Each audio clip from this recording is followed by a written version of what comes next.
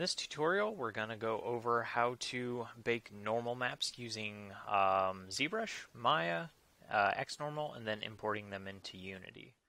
Why do we do normal maps in the first place? It is because we get that high range amount of detail on our models without having to have an insane amount of geometry.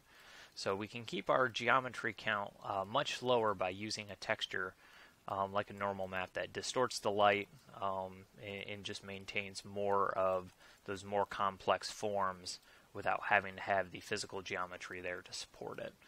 So to start off, I have my high resolution model that I sculpted here inside of ZBrush. So it is 2 million plus polygons. So that ends up being a pretty hefty amount to bring back into Maya. So what I will do from here is normally I will either decrease my subdivisions so I have a much lower polygon object that I can take back into Maya and retopologize. But I also need the full high resolution model in order to bake it using XNormal so I can get my texture maps. So I'm just going to export my rock, and I'm going to call it rock high poly. ZBrush will export it.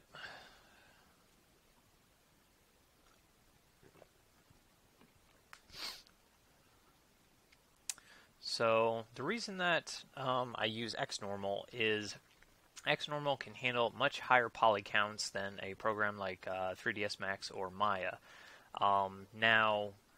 You can bake normal maps inside of either one of those programs, but the problem with it is if your model is just a ridiculously high resolution, then it really chugs in whatever the 3D platform is. So XNormal has just a two-dimensional menu system that doesn't have to load up any type of 3D viewport, so it makes it much more efficient, much faster, not having to deal with that 3D display. So I took that lower resolution version of my model and brought it over here into Maya, and as we can see, it's still pretty dense, which is fine. It gives me all the curves that I need to be able to see for all my edges when I went to go retopologize it. So this is my retopologized model. So it's much lower in resolution. Keeps all the forms, the curves of the more complex shape. And I have already also unwrapped it. So my UV is laid out. I have a little bit of space in between each one of my pieces for a little bit of bleed zone. But it's unwrapped, it's ready to go. So once you have your model unwrapped and have also retopologized your high poly, it's time to bake your normal map. So in order to bake your normal map using XNormal, it's good to have a cage. Now what a cage is just a duplication of the low poly model, with the vertices pushed out to surround both the low poly and the high poly model within that area. And what it does is it references the low poly model references the cage in each one of the vertices, since they're the exact same topology. And with pulling those vertices further away from the model, it gives XNormal an idea of where it should start trying to bake the detail from by being pulled out a little bit further.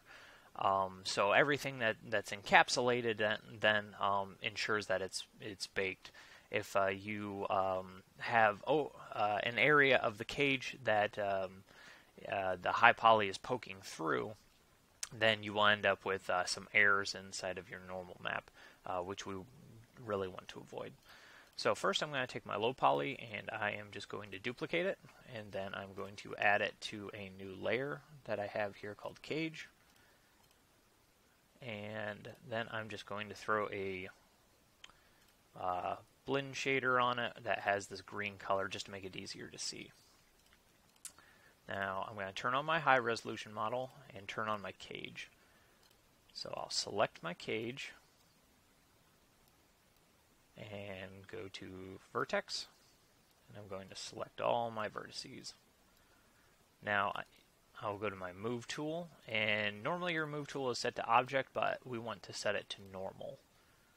So what that will do is it will pull, if I move on the N value of my gizmo, it will push my vertices out at their individual normals. So by doing that, I can encapsulate my entire high poly model inside of my cage. Sometimes you'll have little pieces that poke out here and there, and so what you'll want to do is just go and grab vertices around it and pull them a little bit further out, just to ensure that they are that the cage is encompassing the entire model. So I'm pretty happy with this. It's completely covering my high poly model, which is great. So my cage is all ready. So what I need to do now is just export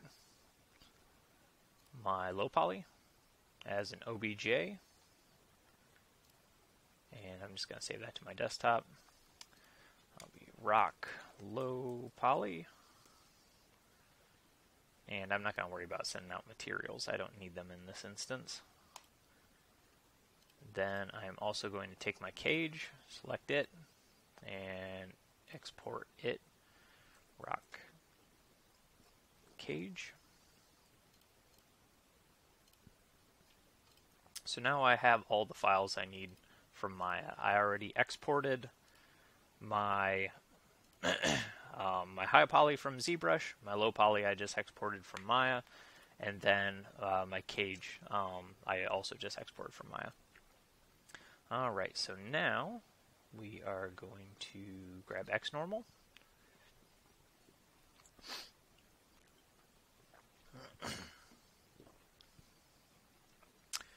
From XNormal, we are going to click on High Definition Mesh. I'm going to clear it out from my last bake. Then you go to File, right-click, Add Meshes, and I need my rock high poly file. And you need to make sure that both your high poly and your low poly are using the same mesh scale. So I'm going to make this 20.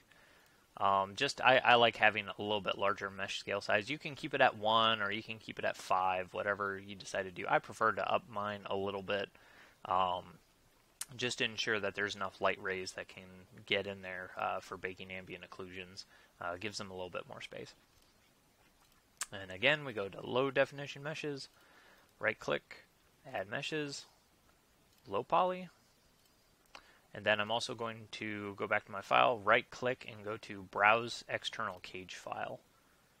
Then I select my cage. Yep, and XNormal will let you know that they need to be the exact same topology. If they're not, you will get errors. Alright, then Mesh Scale. Again, need to make that 20, ensure that they're the same size. And then under baking options, I'm going to select a place to save it. So I'm just going to save it right to the desktop. Just call it rock. So then here you can select your size. You can go all the way up to 32,768 if you want. I'm cool with just doing a 2048 by 2048 right now. Your edge padding is how much bleed that XNormal will add in, extrapolating the pixel colors at the edges of all your UV shells, and then pulls those further out. So if you decide you want to compress your images a little bit inside of Unity or whatever engine you may be using, it just gives a little bit more bleed zone.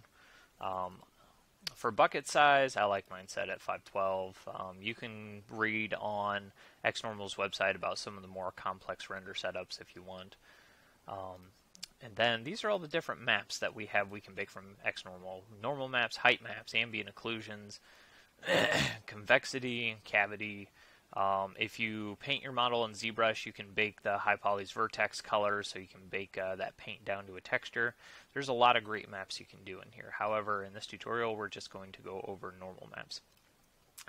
So if you are, if you click on the three little dots here, depending on what platform you work in, this y-coordinate is important. So if you're working inside of Maya or Unity, then you need to have a plus Y. So what that is the green channel of your normal map texture. If you're working in 3D Studio Max or Unreal Engine 4, you need a negative Y. Now, if you bake it and you use the wrong one, you can actually just open it up and open up your texture in Photoshop. Go to your channels, go to your green channel, and invert it, and that will fix it. But since we're going to Unity, I'm just going to give it a positive Y. And then we just hit generate. Since we loaded in our cage file, we loaded in our low poly, our high poly, and now XNormal is going to load all three of those files in and calculate exactly how it can project all that detail from the high poly down onto the low.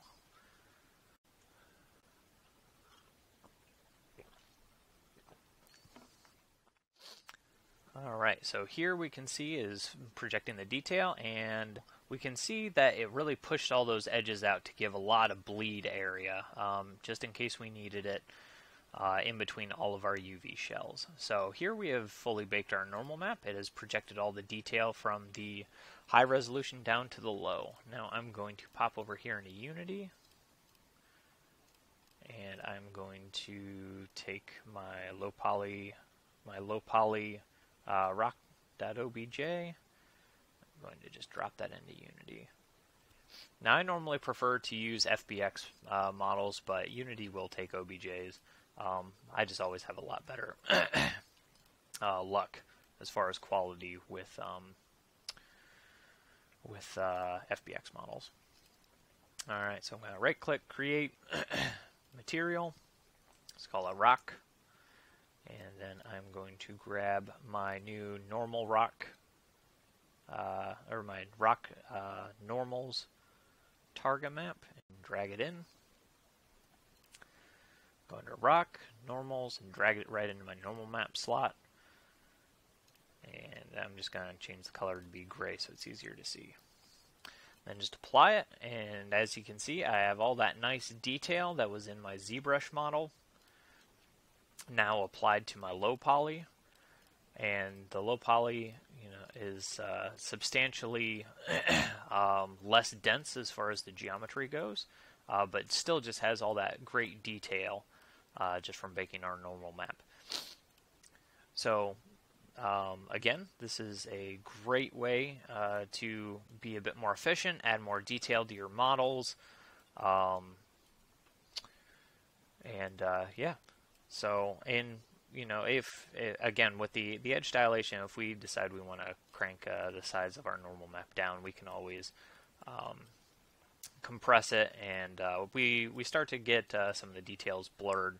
But depending on how important the map may be to you, it should be absolutely no problem to crank it down. Like even if I go down to 1024, it's still pretty visible, really not bad. So yeah, I hope this helps your process, makes you a little bit more efficient, also makes your work a lot more detailed and robust. And thanks for watching.